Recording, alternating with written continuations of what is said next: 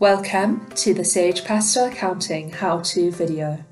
In this video, we will demonstrate how to process a stock take in Sage Pastel Accounting. You would process a stock take if you make use of inventory, as it is important to ensure that the theoretical quantities in Sage Pastel Accounting match the physical quantities you have on hand.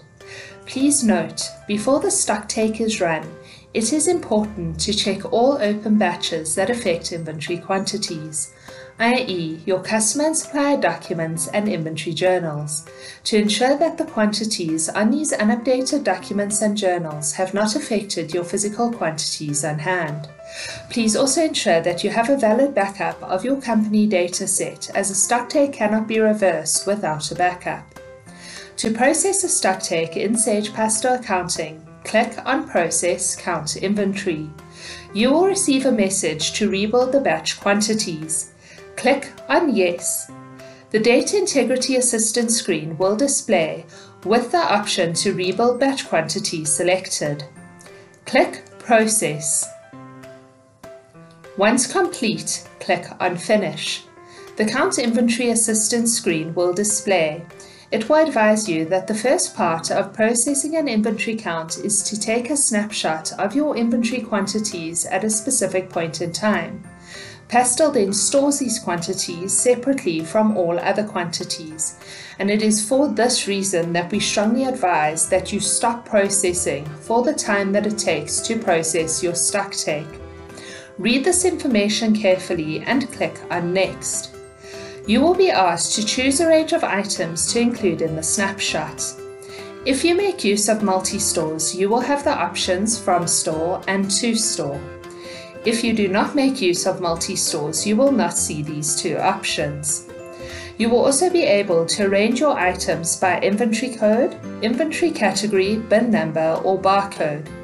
If you select inventory code, bin number, or barcode, the from and to will be search options, and when you click on the magnifying glass, you will be taken to the inventory zoom screen. Your items will be arranged based on code, bin number, or barcode, depending on your selection. You will then choose where to begin your range in the from and where to end your range in the to. To select all of your inventory items, leave the from blank and the to filled with Zs. If, however, you select inventory category, the from and to will change from search options to drop-down lists.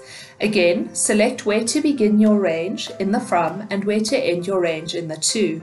To select everything, in the from, select your first category, and at the to, select your last category.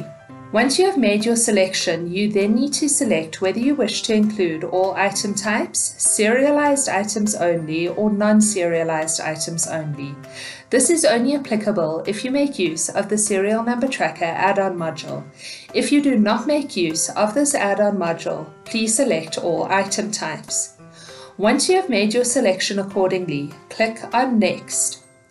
You will be taken to the Operation Confirmation screen, which will advise you of your selection. Click Back to change your selection, click Cancel to exit your stock take, or click on Process to continue. Once you click on Process, you will receive a message that the items have been processed in the snapshot, and do you wish to take another snapshot? If you click on Yes, it will take you back to the previous screen. If you click on No, it will take you through the process of processing a stock take.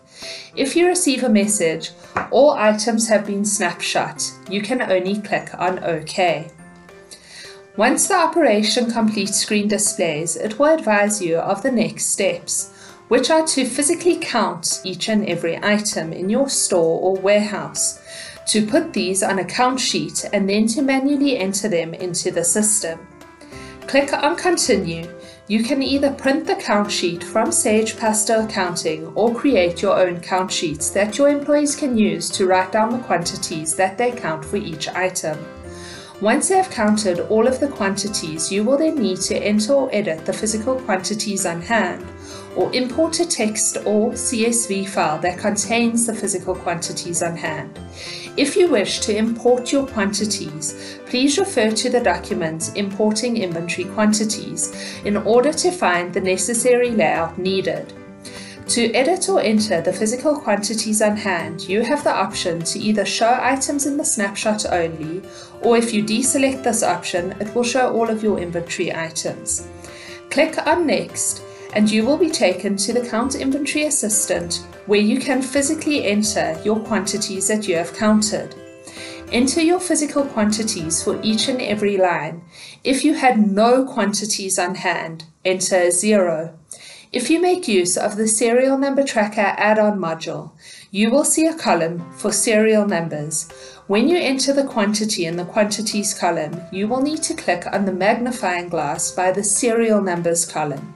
This will take you to a screen where you need to physically select the serial numbers to match the number of items that you are bringing into the system or counting. Make sure that the two correspond, and once they correspond, you can continue counting all of your items and entering the count. Click on Next, and you will be taken to the Print a Variance report. This prints the variance between the theoretical and the physical quantities. This is a very important step, as this can advise you if you have any corruption on your snapshot. Click Next, and you will be asked to fill in your different filters. Select your printer option, as well as how to sort your inventory, the start and end, whether you wish to print descriptions or not, show zero variance items or not, show uncaptured items, show items that have not been included in the snapshot, whether you wish to see blocked, unblocked, or both, and whether to print the serial numbers if you make use of the Serial Number Tracker add-on module. Select your filters accordingly and click on OK. You can then go and view your report. If you can see the physically counted quantities, the variance thereof, as well as the unit cost and the total cost, your count should process successfully. If, however, the physically entered quantity does not display, this would mean that there is an error in your snapshot and that your stock take will not update correctly. You would then need to close the report and select the option to clear snapshot without updating inventory quantities.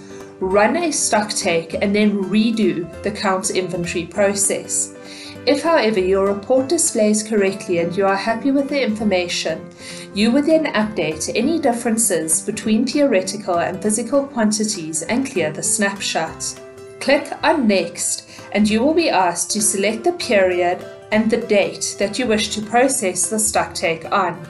Please note that this is very important, as certain reports in Pastel are period-driven while others are date-driven. Ensure that the date falls within the correct period and click on Next.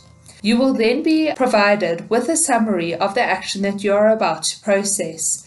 You can either click on Back to change your options, click on Cancel to exit the count inventory without updating any of the quantities, or click on Process.